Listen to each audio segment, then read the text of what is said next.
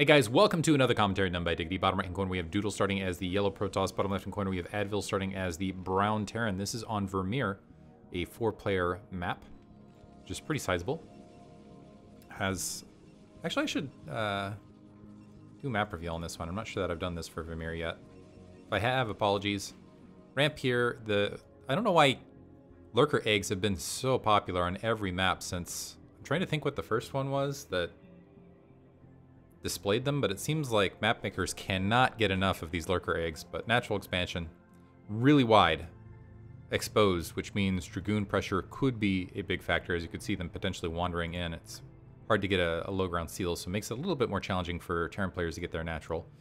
You've got a third, which has a bit of a pocket enclosed in this ramp, which makes map control a little bit easier from here. You do have kind of the larger area, but basically if you kind of blockade that area on the minimap, you've got control of 3 bases without too much trouble, which means Terra can go to that 2-1 without too much hurt. And then at the 3 o'clock, 9 o'clock position, you have these bases, which are sealed in by just these single little areas, which I think sometimes it's a debate from Protoss whether to go for this expansion and put cannons around the exterior or go for the 9 o'clock, 3 o'clock, 12 o'clock, 6 o'clock expansions.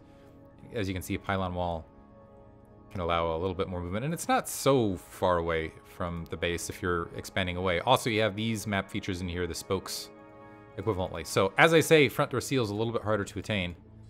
Advil going ahead and placing his barracks down on the low ground. Supply depot there on the corner. Looks like Doodle is actually going to go for a 12 Nexus, which is pretty classic on a 4-player map. Risky in some circumstances, but there are ways to recover. It looks like Advil is going to scout it immediately. So now this is going to be a question of Advil's ability to respond to the 12 Nexus. He's got gas.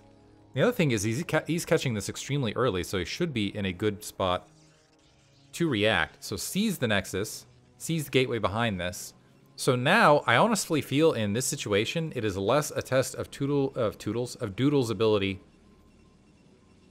to defend the 12 Nexus, because I feel like it's pretty standard from here. You drop 2 gateways, sometimes a forge. And more of a test of Advil's ability to go after the 12 Nexus. It looks like he has an SCV on the low ground. The other option is he could just pull a bunch of SCV off gas and go for a faster command center. It looks like that is what he's opting to do, although he did so somewhat slowly after waiting. Here's the thing, if you're going to do that, commit to that, right? So it looked like he waited to get enough resources for the factory, or I should say gas for the factory, then slotted the SCV away from the mineral, and it looks like what he wants to do is go ahead and grab his natural expansion as a follow-up, rather than trying to go and attack into Doodle. So he's going to be slightly economically behind. But here's the thing, Doodle, depending on scouting pattern, it looks like you're scouting the middle of the map, make sure he wasn't. So went upper right, now scouting middle of the map, making sure there wasn't any procs to anything. This is going to be a critical spot right here, is that this Marine, I actually want to see it at a forward position because it's kind of a funnel, which oftentimes makes it easier to blockade things out, but putting Doodle in the dark would have been significant here. But Doodle able to sneak across, see only 2 Marines, so if only a single, actually just having those 2 Marines out front, I think Doodle, let's see if he makes another sweep, but if he's able to confirm this command center in the natural expansion, that is going to be absolutely huge for him. And I think sweeping down and seeing a bunker being built, Doodle has to know. Yeah, let's see if he, yeah, in the corner, sees the command center. That is absolutely massive. Because typically, in this situation, as Protoss, you're in the dark. You're wondering, okay, what kind of attack is coming out at me?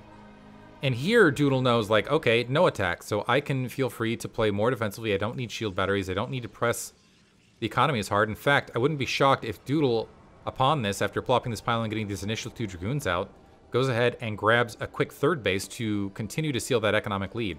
Double factory being built behind this from Advil. So Advil, between the scouting information, between that little bit, so at a potential disadvantage, but really that scouting information to follow,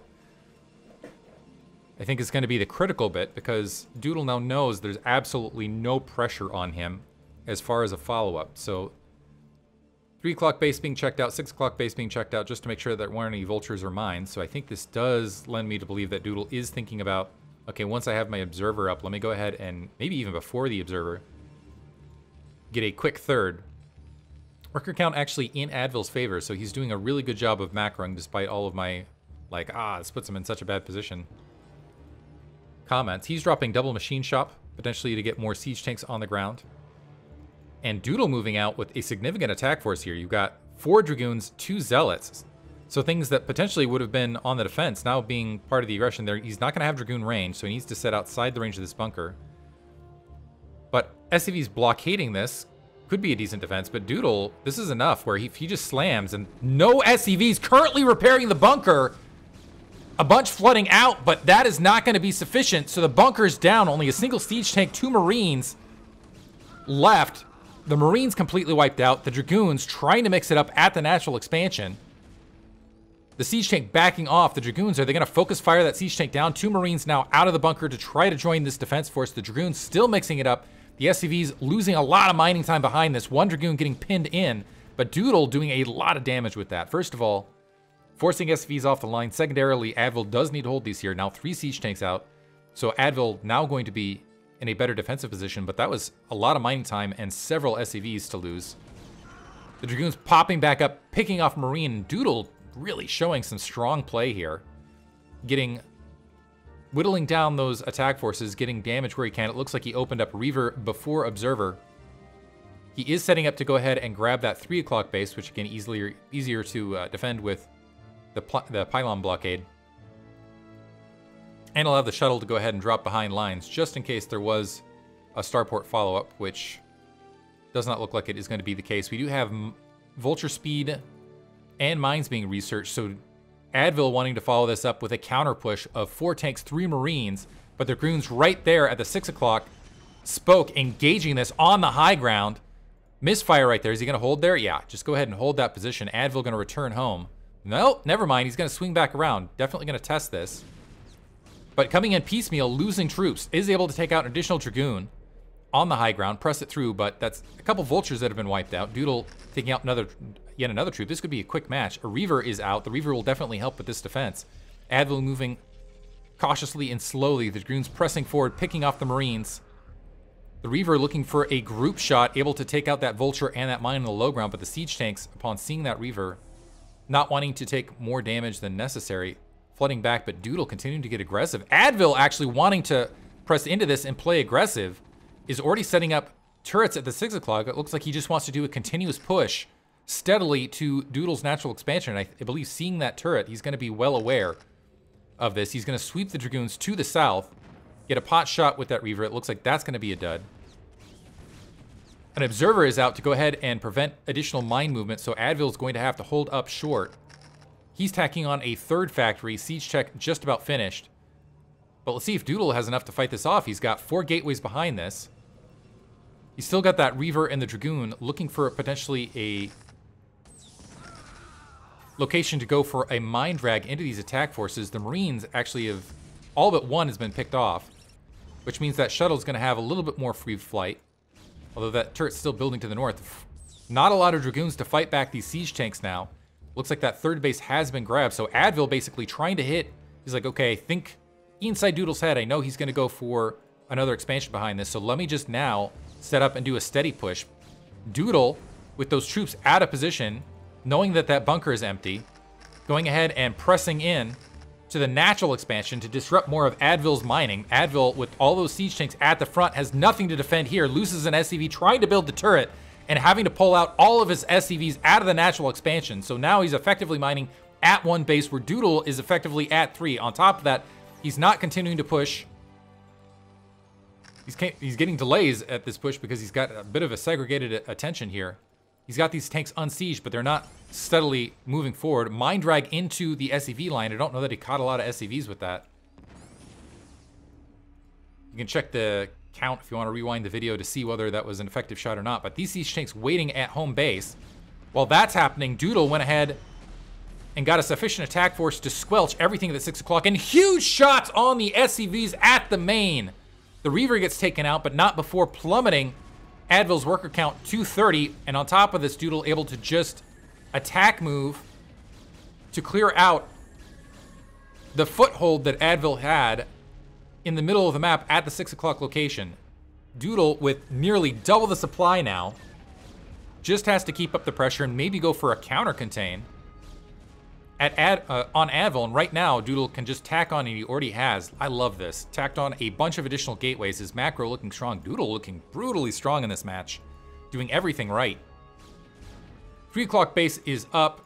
Additional pylons being placed because he knows he's going to have the economy to roll. It looks like he's applied. So when I say everything right, it looks like just a brief snafu in a supply cap, but it does not matter because he's at 112 supply versus the 56 supply of Advil. Advil in a bad situation. Zealot with Zealot leg speed out there. Forge is coming online to work those upgrades. It looks like Observer speed is being upgraded to go ahead and keep that. The Observer is tagging along that speedy army. +1 weapons is finished for Advil, so small mercies, but +2 weapons not on the way yet, and Advil is not in a great position to kind of do that Terran shell up thing. Nice spread out by Doodle to try to absorb and slow down these tanks. It looks like he is going to end up losing another Dragoon on the front, but he's got another sizable army. Looks like he's got 2 shuttles worth of Zealot bombs making their way towards the natural expansion. A single Goliath is there to defend, but that Goliath is going to have his work cut out for him. Needing to focus on 2 targets at once. 1 Vulture at least is denying what potentially could be the 4th base. The eggs opening up to move things down. Doodle pressing into this. The Zealots on top of the siege tanks immediately. The Reaver dropped amongst the siege tanks. Able to get good fire. The Reaver continuing to press forward. All of the siege tanks on the front are gone. The Dragoons attacking through what's left of that natural expansion wall behind this. Siege tanks up on the high ridge. SCVs mixing it up against Zealots, and Advil calling GG there. As Doodle, with fantastic play, in fact even expanding in the midst of this attack into the upper right-hand corner. Brutal Protoss play, looking fantastic in this match. And actually with this match, maybe I'm going to favor Doodle to take this season of Hasuleague because that looks sharp. Hope you guys enjoyed it. Thanks for listening.